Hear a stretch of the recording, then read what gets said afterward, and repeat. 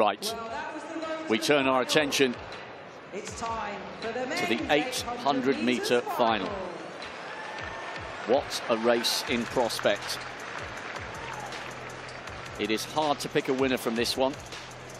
3 Kenyans, 2 Algerians. And there's one of them on the outside, Slimane Moula. He's been on the podium in all 16 races he's contested this year, the African champion. Now to the world junior champion, Emmanuel Wanyonyi. He's still only 17 years of age, bidding to become the youngest medalist in this event's history. Marco Ayrope. Only 1 Canadian has ever won a medal in this event. It was Gary Reid with a silver 15 years ago. Ayrope is the Pan American champion, and he'll have the belief he can shine. But what about this for Peter Bol? Came through as a non-automatic qualifier, squeaking into the final, bidding to become Australia's first global medalist over the 800 for over 50 years. He's known as Wycliffe Kinyamal, but on his bib it says Kisei. Same guy, Commonwealth champion 2018. This is his first international event for Kenya since 2018. Jamel Sajati. He's won 8 out of his 9 races so far this year, some of them indoors. He's a wily campaigner. Emmanuel Korea is the class of the field. He's the Olympic champion and he's the 6th fastest in history. He looks sharp in his semi-final, but he's yet to break 1:45 this season. And Gabriel Toual on the inside for France, a PB in the Paris Diamond League. He might need another one if he's to take a gold or a silver here. Toual, France in 1, Korea, Kenya 2, Sajati, Algeria 3, Kisei, Kenya 4, Bol, Australia 5, Ayrope, Canada 6, Wanyonyi, Kenya 7, Moula, Algeria in 8. 5 of these men hold major titles, major crowns. Only one of them can stand on top of the 2-lap throne tonight.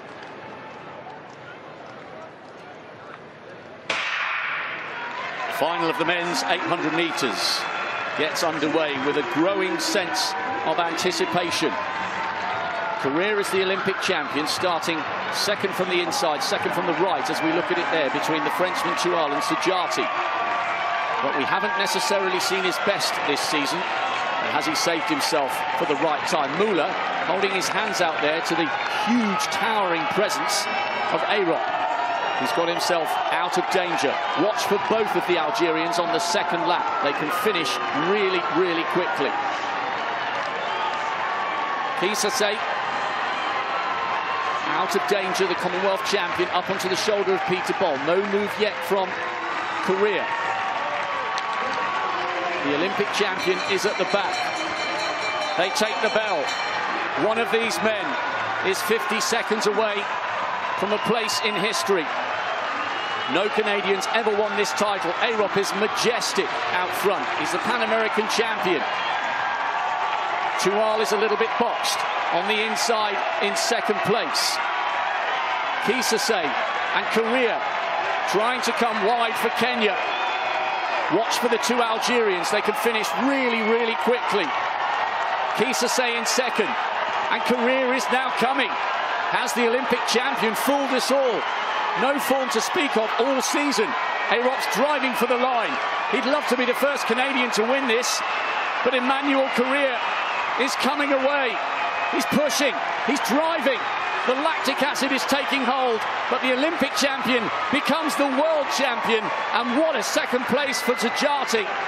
The Algerian came through for silver, but Emmanuel Korea, despite not breaking 1:45 all season, all of a sudden discovers the turn of speed that took him to the title in Tokyo.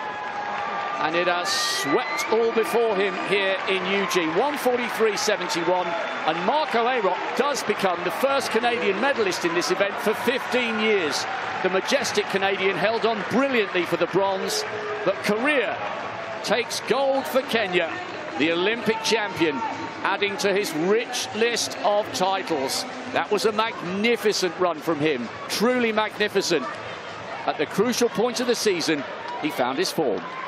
Well, they came through in a high 51, but it was Marco Arop who said, I'm going to push that third 200, really make everybody hurt. And we talk about that, that quote before you come out here.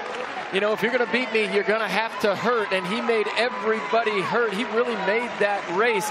And so I think down the home stretch, he became my sentimental favorite just to get a medal, because he was the guy out front and pushing and doing all the work. But Korir just measured that absolutely perfectly. And what a time to run a season best. Sajati ran really well for the silver. He finishes so fast. And do you know what? If Korir hadn't been quite as strong as he was, I think he probably would have taken the gold. But there was real power in those legs over the last 20 or 25. And remember, he was 6th in the 400 final in 2019. He has run 44.2. He's not in that kind of shape this year. And he's not in 142.05 kind of shape that took him to 6th on the all-time list again 3 or 4 seasons ago.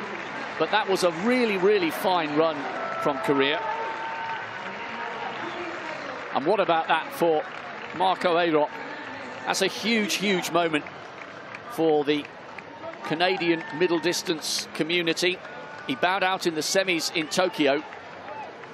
And what I loved about that, he was bold. As you said, Dan, he went to the front at the bell and said, OK, look, I'm going to be the one to dictate the rhythm. I think I can hang on for a medal. If 3 of you want to come past me, I'm going to make you work. And in the end, only 2 did, and he gets his moment on the podium.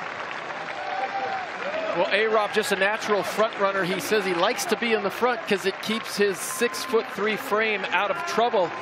There you see him. He get tangled up just a little. Mula really came charging in from the outside.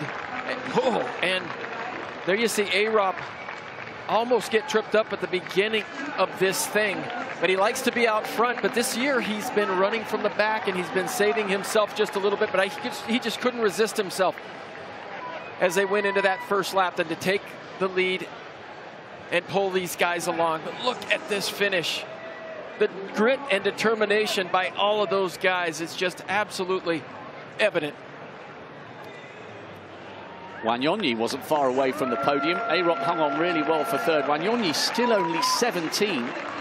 He was bidding to become the youngest medalist in the event's history. Arop was really beginning to feel it here. You could see that massive stride was shortening. Sajati had the quickest momentum at this stage of the race. Korir's head was rocking and rolling. I've never seen him do that before. He was in a world of pain. But the pain turned to elation and relief as the Olympic champion became the world champion.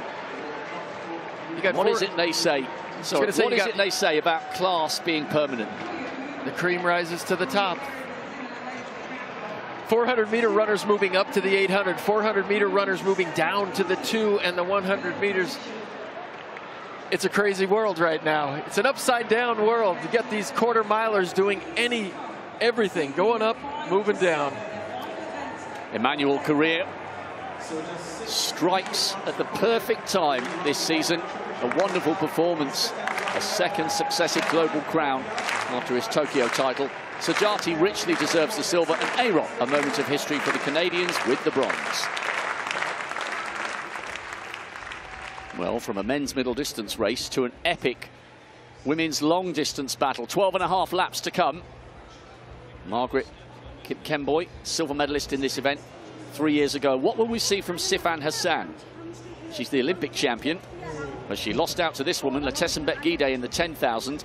Gidey bidding to become the 3rd woman to do the 5 and 10,000 meter double. Gudaf Sege looks relaxed, world indoor champion. Silver here behind Faith Kipyegon in the 1,500, stepping up to the 5,000. And just a confirmation of the 2 groups of high jump in the decathlon. Scoyton with a PB, 2:17, which, by the way, is 963 points. Excellent clearance from Garland in second. Weibo making up some ground, 2:11. Dubler with 2:08. Owens Delamere had to work very hard for that 2:02, as did Lyndon Victor. He'll have some fatigue in his legs come the 400.